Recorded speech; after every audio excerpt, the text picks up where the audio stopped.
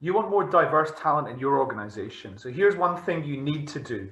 Roll out the red carpet to the people you want more applications from. How do you do that? You nurture those people over time using email, social media, SMS, and Zoom. You invite them to meetups with your hiring managers, not recruitment events, but meetups focused on skills, industry insights, and professional issues. You share your company's L&D content, slightly repurposed for the external audience. And when you're taking a brief from a hiring manager, you ask them 3 questions on video and you record that and share it with people.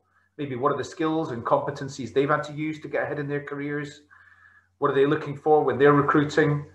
And what's the future of your industry or their profession? SAP does this brilliantly, and I'm going to include a link below to an interview I undertook with Robin D'Agostino from SAP, where we talked about some of the things that they do.